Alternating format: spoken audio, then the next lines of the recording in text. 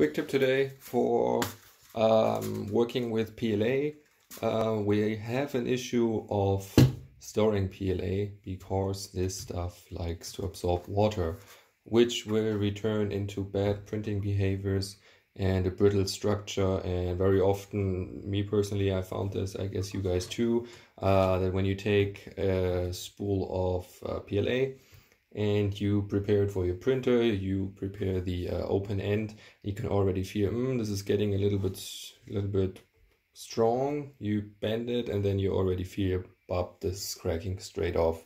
So that's an indicator for there's too much moisture in there. There's ways of you can fix this. So you could dry this by putting it in the oven for an hour at a temperature below the melting temperature, obviously. But usually you can do that. Today I just want to show you how to prevent it actually from happening, and that involves putting it in a proper bag. What we got here is a vacuum machine, a special vacuum bag, and our spool. I already prepared the right size of bag for this. So what we do, or what this is, it's an open bag, both sides open. It's comes on this few meters of that, and you can make it exactly the right size that you want. So it's super easy. You just put that in, and for some reason these guys have exactly the right size. Not smaller, not bigger, but I would say perfect size for this.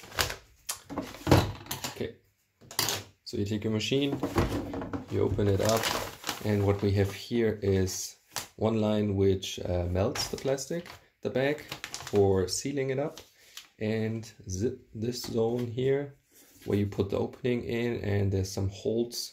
I got one here where the air gets sucked out and creates the vacuum.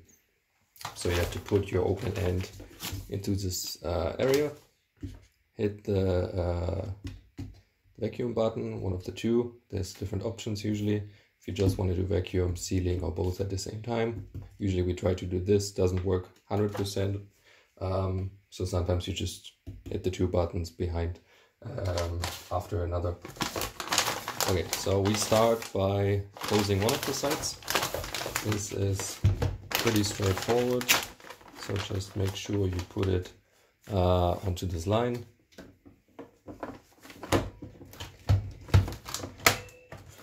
Push it, close it until you hear the snaps, and then just hit the sealing button.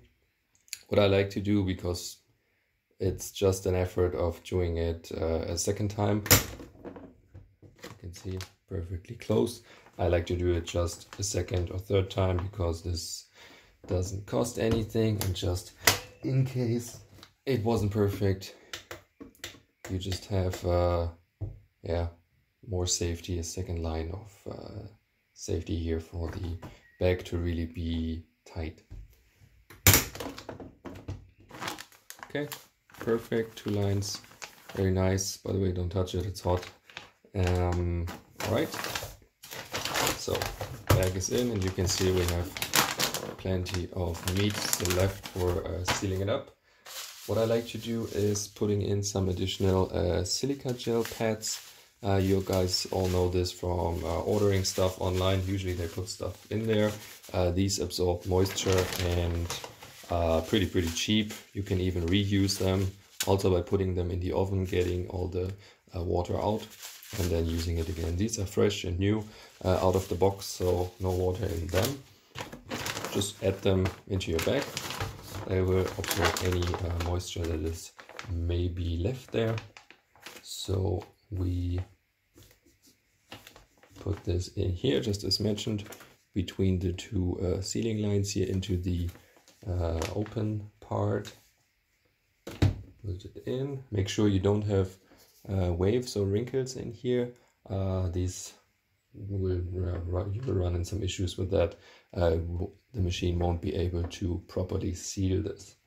Okay, again closing, snap, and this time we do the double button for evacuating the air and sealing straight after that. So the machine knows when it's getting tough, all the air is out, and then it automatically changes to sealing.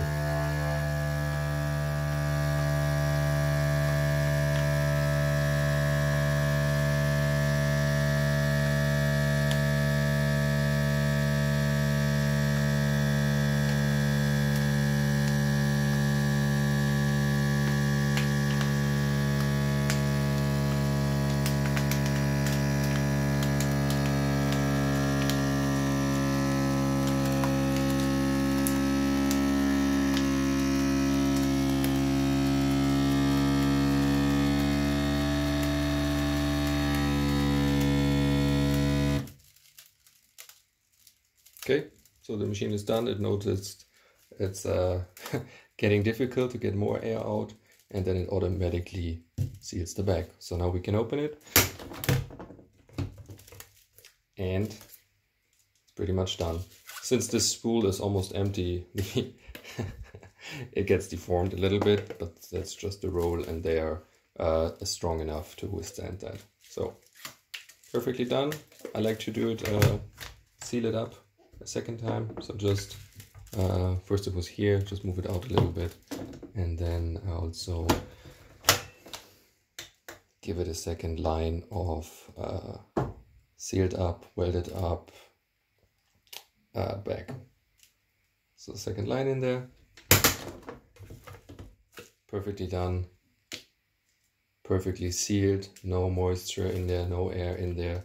So you can keep this wherever you want now. You could even throw this into water. The PLA is safe.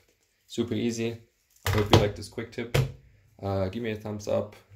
Tell me what you like to do to prepare your material and prevent it to stay alright. Have a good time. Enjoy. Bye bye.